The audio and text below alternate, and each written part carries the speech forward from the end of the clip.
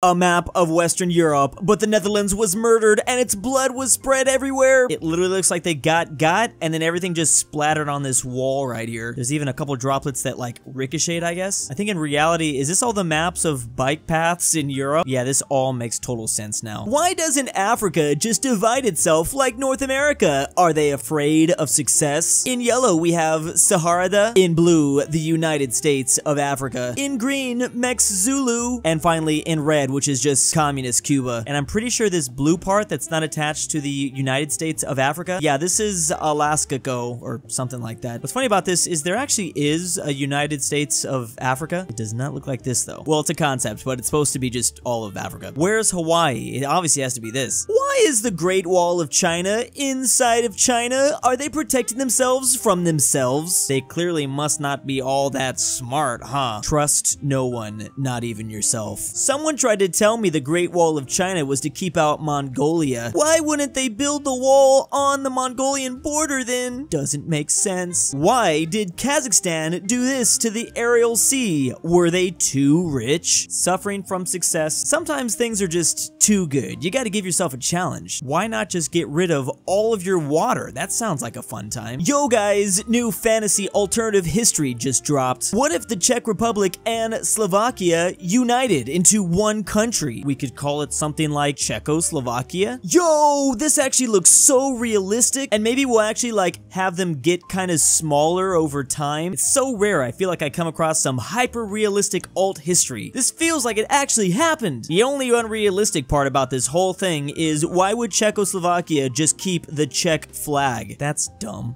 Can't you be a little bit more creative or something? Here's my proposal for a Dutch-style land reclamation of the East China Sea and Sea of Japan. I am told this will not lead to any sort of conflict and will only benefit the people involved. What I really like about this is how easy it's gonna be. Like, this is gonna take like 2.5 seconds to just build a wall right here. And this will take like maybe a little bit longer, maybe like a week to build this wall. But obviously this wall that reaches from Japan all the way to Taiwan and China, you know, it might take like, I don't know, a month, but it's totally worth it, and it's also just so easy. Like, why not? Yo guys, question. Has anyone ever wondered why the Sahara Desert isn't populated like London is? Like, why? A lot of people live in London, but not a lot of people live in the Sahara Desert. I don't understand. There's only about 9 million people that live in this British city, right? Why wouldn't 9 million people want to live right here? This looks pretty cool. I mean, look, there's even some trees they could use. Why don't we just take the city of London and push it somewhere else?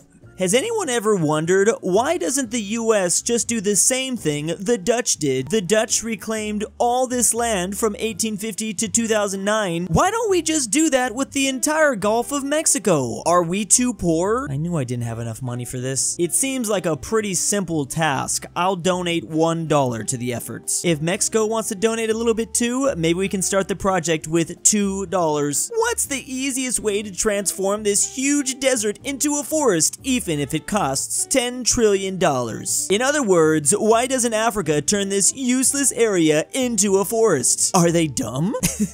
So many people in these countries must be thinking, why didn't I think of that? What if we just made this huge inhabitable area habitable? It's genius. Okay, joking aside, this is actually kind of funny because there is something called the Green Wall. They're at least trying to stop the Sahara Desert from moving even further south and affecting more countries. In red, we have the horniest place in Africa. Ah, that's right. Of course, this would be the Horn of Africa. It is quite yeah, I don't want to finish that phrase. There's no place on Earth that can even come close with competing with them on this subject. Ah, the great Mount Kilimanjaro in Africa. It is a tourist attraction in Tanzania, open 24/7. Oh yeah, and it's also identifiable as woman-owned. Okay, what lady owns Mount Kilimanjaro? And why haven't they told us about this just yet? To be specific, I guess it's not exactly Mount Kilimanjaro. It's the peak. The peak of it is woman-owned. Are we referring to Mother Nature? Is it just me, or or you already know what I'm about to say. I almost didn't even realize that the flags were switched. This is Iran and this is Yugoslavia. Are they copying each other? Is that why Yugoslavia had to break apart? There can only be one place that is shaped like this. And unfortunately, the country that had to explode, it needed to be extremely brutal. In blue, we have all the countries that did not eat and oof the dodo bird into extinction. And in red, we have all the countries that did eat and oof the dodo bird into extinction. Quite the fascinating map, if I do say so myself. So it appears whether you're a dodo bird or a prime minister, do not go to the Netherlands. They will, in fact, eat you. What are the Netherlands not eating? Why didn't early humans migrate to Europe sooner, since it's right there? Were they dumb? I mean, they started off in Africa 200,000 years ago, but they didn't reach this northern continent until 40,000 years ago? Man, early humans sure weren't based, that's for sure. Cavemen confirmed small brain. Imagine almost getting to Australia before getting to Europe. No wonder they went extinct. Yo guys, I've got a theory. Perhaps it's a game theory. The American regional designations were named based on their locations in reference to the state of Ohio. Oh my goodness, it all makes sense now. Why else would they call this part the Midwest? That never made sense to me. It's all Ohio. I can't even finish that phrase anymore. I've done it too many times. What is this gigantic circular country above Australia called? And why didn't I ever see it before? It's starting to get a little bit strange that literally nobody mentions this giant circular landmass. Also because this circular landmass only has like 5 miles of land in this perfectly circular shape. Meanwhile, inside there's a bunch of water in there. Then the circular landmass breaks off into 2 straight lines attaching itself to another circular landmass. What an insane geography fact. What are the chances of this happening? Is there anything even close to being this circular in all of Earth? I feel like we should do some research about this place. How we see Great Britain now versus how Arabian MFers in 900 AD saw Great Britain. Teapot, teapot! They was ahead of the game. Why are we so far behind Arabian MFers? It's like they can predict the future or something. In red, we have all the places which have allowed inflation, and in green, the places that banned it. Wow, Belarus is so smart for this. And look, in all the places in red, they really are dealing with inflation. Coincidence? I think not. Why isn't the entire world banning it too? I hate inflation. Okay, this guy's asking the real questions. Is Russia just a buffer state between Norway and North Korea? Finally, someone said it. I've been thinking this for years. The world would literally explode overnight if North Korea was any closer at all to Norway. One of the problems is because they are too alphabetically in order. N-O-R, N-O-R. It'd be like a glitch in the Matrix. Everything would just crash. Why doesn't Egypt just start a land reclamation project to connect both sides of Egypt? Dude, imagine if you could go from the Gulf of the Suez straight into the Mediterranean. Yo, that would be crazy. We could call it like the Suez something. I don't know. The